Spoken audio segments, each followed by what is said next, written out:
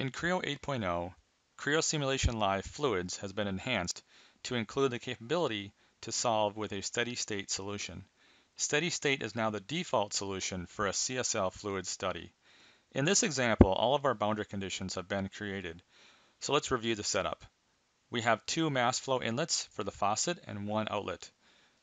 We also have 2 temperature assignments to simulate the hot and the cold side of the faucet. After clicking Simulate, we see our real-time results.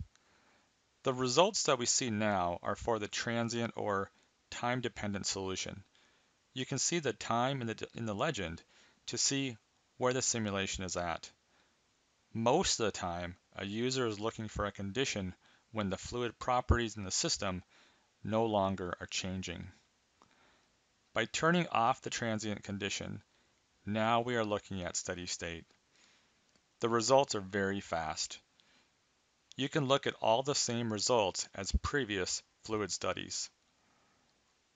Let's look at a probe definition first. For this probe result, it is the flow velocity for the steady state condition.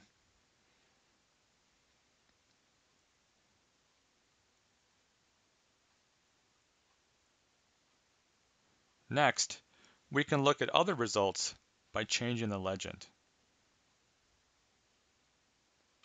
Here's an example of what the temperatures in the system look like. Also, we can review streamlines and particle flow and then change a legend to additional values. This capability works with all existing Creo Simulation Live Plus licenses. Nothing additional is required. Steady state fluid solution provides a user with incredible easy to use fluid simulation within Creo Simulation Live.